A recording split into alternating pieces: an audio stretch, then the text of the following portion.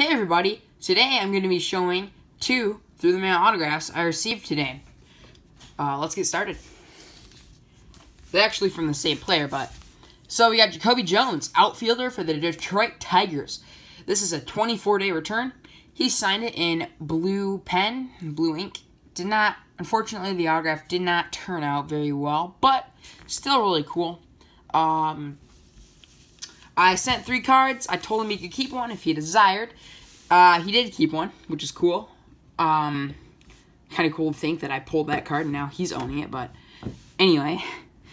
Yeah, nice return today. Thank you guys for watching, and I'll see you all next time.